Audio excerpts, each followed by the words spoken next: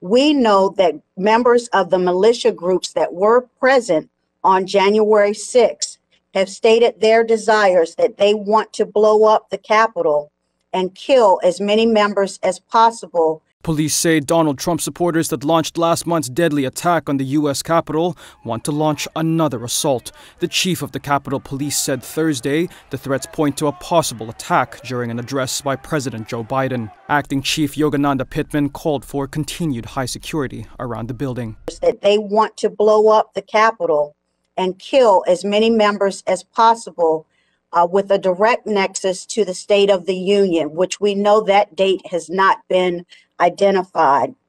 So based on that information, we think that it's prudent that Capitol Police maintain its enhanced and robust security posture until we address those vulnerabilities going forward. While a date has not yet been set for this year's State of the Union, it typically happens early in the year.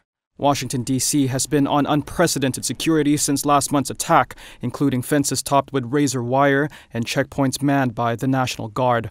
About 5,000 troops are expected to stay through mid-March.